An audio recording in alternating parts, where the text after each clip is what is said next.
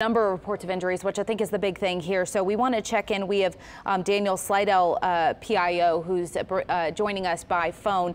First off, just want to say thank you for everything you're doing out there. We know you guys are extremely busy, and thanks for taking the time out to speak with us. What are some of the latest things that you want to let people know about? Yeah, thanks for having us. Look, we're just trying to get the message out right now for people not to come out and sightsee. It's really not safe conditions. You know, we have water rising. We have our high water rescue team out right now trying to cut through down trees, get to people that might be trapped in their houses, particularly an elderly that might be on oxygen that need transported out. I haven't been able to see the radar or talk to anybody official, but we're being told that there was maybe 2 or 3 tornadoes that came down. The most excessive damage right now that I know of is on the south end of Slidell, near Pontchartrain, Old Spanish Trail. We've had multiple commercial structures that are partially collapsed, trees through residential houses, roofs ripped off. We had to rescue about 50 people out of an apartment complex off of Old Spanish Trail where the roof came off and some part of the building collapsed there. It's look, I haven't seen this kind of damage outside of a hurricane in Slidell in a long time, maybe ever in my lifetime, this bad.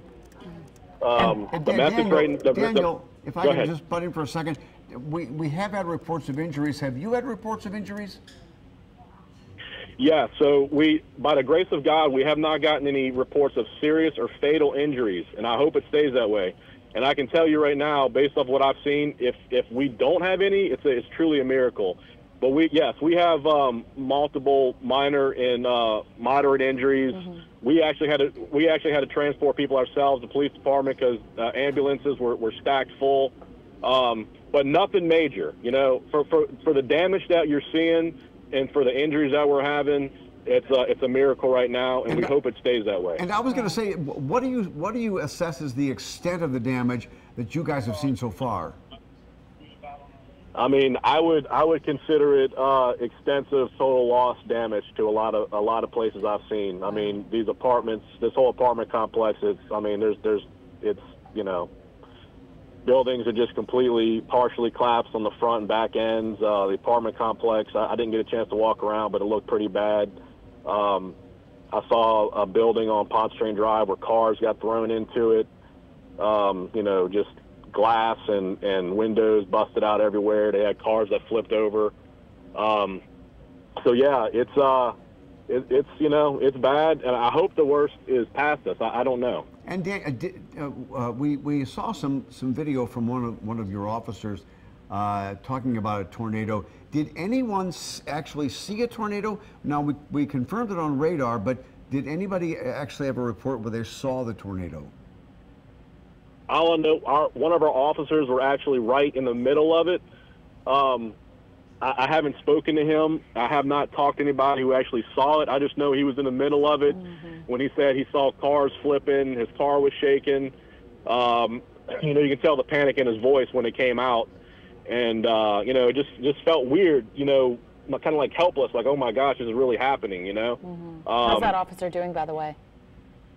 He's fine. He's fine. Good. He was able to immediately render aid to those that were around his patrol car. So it's you know, look, I'm going to say it again. If we make it out of this with just the minor injuries that I've seen so far, nothing major or no fatalities, and it's a miracle. And how widespread is the damage that you've seen so far? So if you're familiar with Slidell, it starts on the south end of Slidell. I haven't made it to the north end yet, but I'm hearing by Brown Switch area, the Johnny Smith industrial area off of Highway 11 near Pearl River, Turtle Creek. I heard there's some damage. I think it's pretty widespread. It doesn't seem like it's like a one destructive line, but it seems like it's widespread, probably in a 5-mile radius around the city and surrounding unincorporated areas. Is what I'm hearing. Like I said, I haven't ventured out that far yet. And where was that apartment complex located that you said was so badly damaged? That's Courtney Height Apartments. It's off of Old Spanish Trail and City Drive, I believe it is. And was there a lot of damage on Spanish Trail? Lots of damage. Yeah, we can't even get down it right now. There's trees blocking probably half a mile or so sporadically. And that's a heavily traveled street too. No, absolutely, yeah. Yeah, you guys are doing a great job at posting on social, and we have some of those videos as you're talking of one of your offices there who was just giving kind of an assessment of what they're seeing. I know you mentioned that about, you would guess maybe 50 people had to be rescued from those Courtney Heights apartments. We do have reporter Meg Ferris who's on the way there to try to get a visual as well. What is being done for those people? I mean, obviously they can't just stay out there with the severe weather. Do you know if they were able to be transferred or maybe Red Cross, anything like that yet? Right. So I know we set up kind of a makeshift command post right now with the fire department and ourselves. We called in additional resources from our search and rescue off-duty officers, reserve officers, and the fire department has additional personnel coming in. We're trying to get those people to shelter. I'm not sure exactly where they're bringing them right now. But I know, look, we have a lot of resources in the community. I'm getting a lot of text messages from people, wanting to help out. There's no doubt we're going to have the resources we need, And I assume you've gotten calls for help from all over the city in Slidell.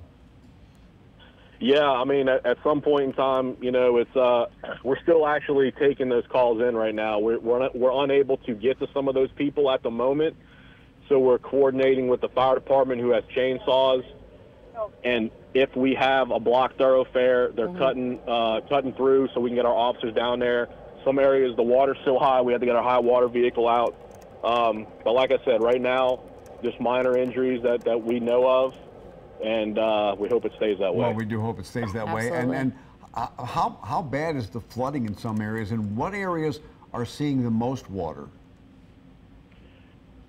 Mostly the neighborhoods. I once again, I haven't had a chance to get out there yet. I'm just hearing it on the radio about off of West Hall in particular. I heard a little bit ago, and I don't think it's high water to the extent of getting in the houses, but I think it's high water to where you can't pass through with a regular vehicle. So the biggest problem right now are down trees, power lines, telephone poles, things like that.